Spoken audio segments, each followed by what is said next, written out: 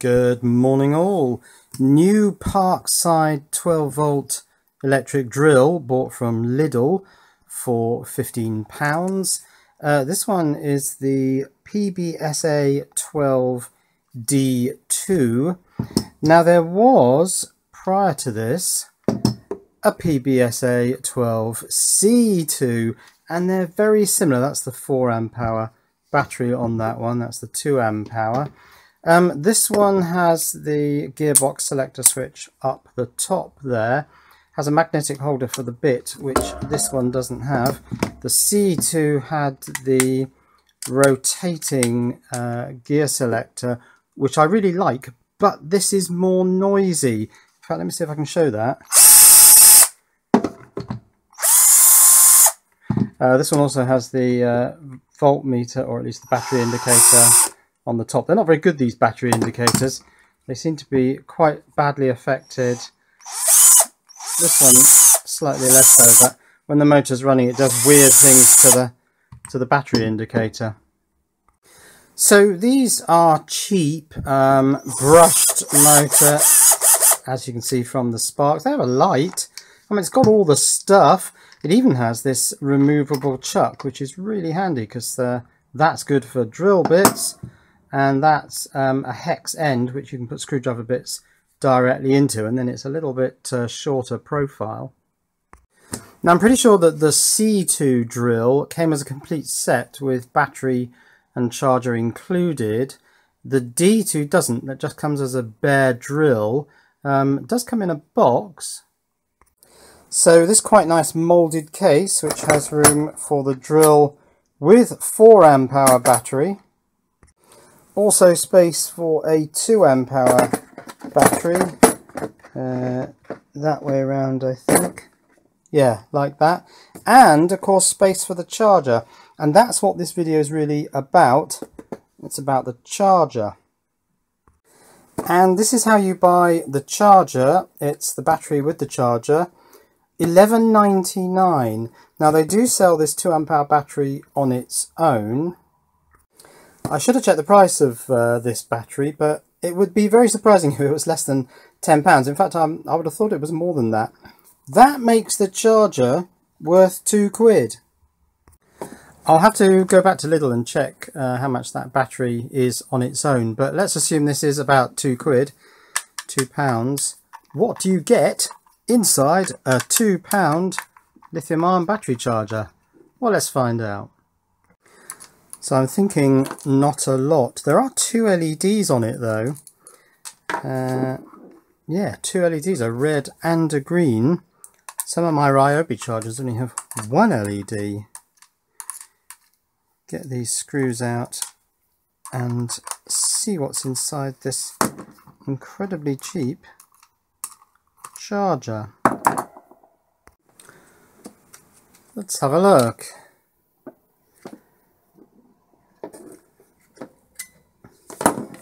Oh, there's not much on there. Right, mains in here. This is a fuse. It says T2 amps. So it's a time delay fuse. Capacitor, inductor, another capacitor. There's no NTC here, so there's no inrush current limiter. But then maybe you don't need it with such a small cap. We've got 10 microfarad, 400 volts there, 10 microfarad, 400 volts there. This is 10 microfarad 50 volts, so that's obviously on the low voltage side. On the bottom we've got BD1 bridge rectifier. There is a Q1 here, so that's a transistor, probably a MOSFET, and there's a little 6-pin controller chip here. Big inductor here, so this is the main switching transformer to get from high voltage to low voltage, and opto-isolator there for the feedback loop. Big diode stood off the board because it presumably gets warm, and a capacitor here which is presumably on the low voltage side.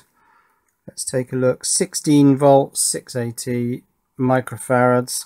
It is 105 degrees C rated though.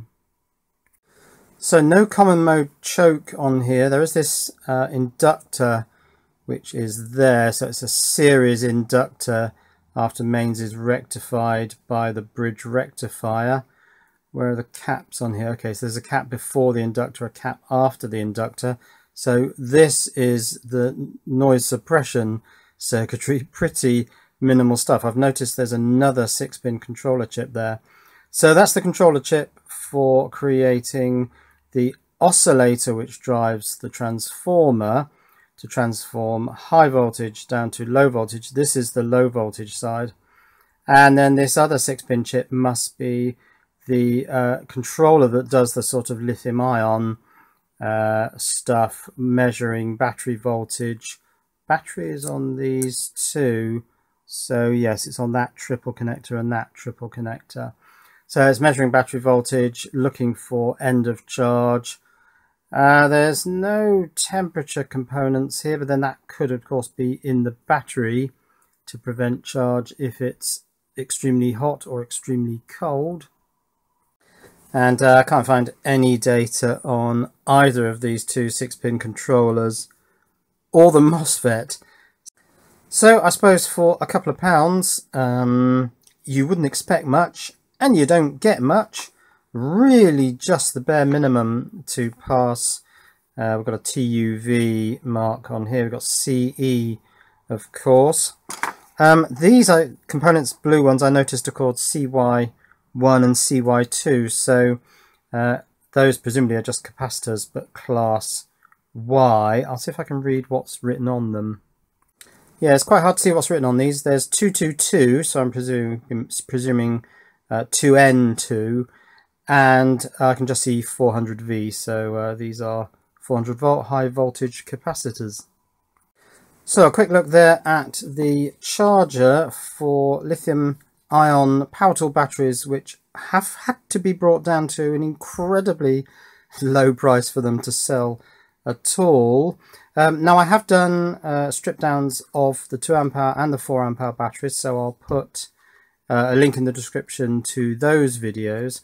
And I did buy from Lidl a dual charger, which seems to charge at a higher rate.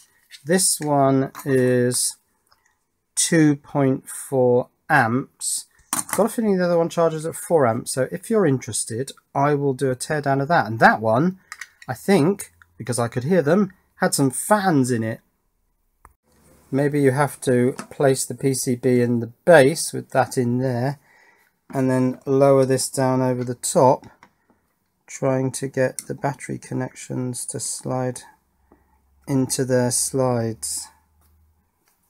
Yes, it's all a bit tricky really. Oh, maybe that's done it.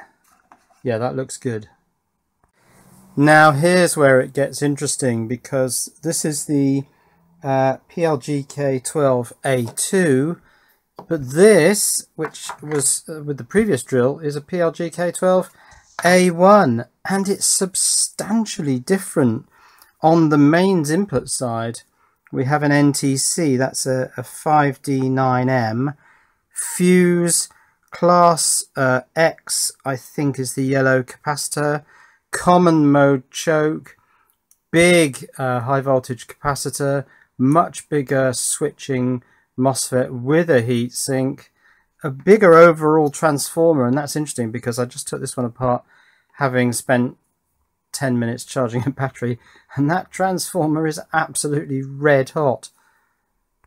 So on the newer one, a surprising amount of stuff has been cut out, because what I really wanted to do in this video, and I was rather disappointed it wasn't on here, was talk about how the negative temperature coefficient thermistor starts with a resistance, I think around 5 ohms. I think that's what the 5 means.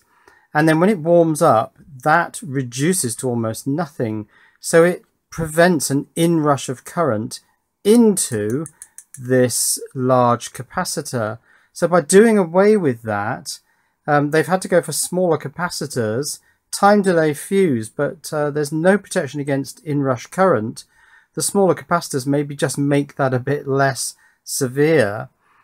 And it's interesting, what happens here is if you plug this thing in, this thing has, the NTC is cold, and has about a 5 ohms resistance. It warms up and goes to almost nothing. Then if you unplug it and plug it back in immediately, of course this component is still at a very low resistance. So wouldn't you get a problem with inrush current? Well, not really, because at the same time, this capacitor stays charged. So it doesn't present the load that it would present if it were discharged. So there's a very curious time race between these two components. This one based on temperature and this one based on the charge that's still in the capacitor. And you notice with a lot of these modern switch mode devices, the lights stay on for several seconds after you unplug them. And that's because this capacitor is quite big. But it holds its charge so that until this has drained away, this component has time to cool back down and go back to 5 ohms and prevent the inrush into this capacitor when it is discharged. That's what I wanted to talk about, but none of that stuff's in this one. This is really cut down. So a quick look at the electronics on the A1 variant. We've got a similar SOT23 6-pin controller on the high voltage side. This is high voltage DC after the bridge rectifier and big smoothing capacitor. So that's oscillating, chopping the signal so that it can get through this transformer. On the low voltage side, there's an 8-pin controller chip for the lithium ion related stuff. Well, that's been replaced on this newer variant with the little 6-pin one.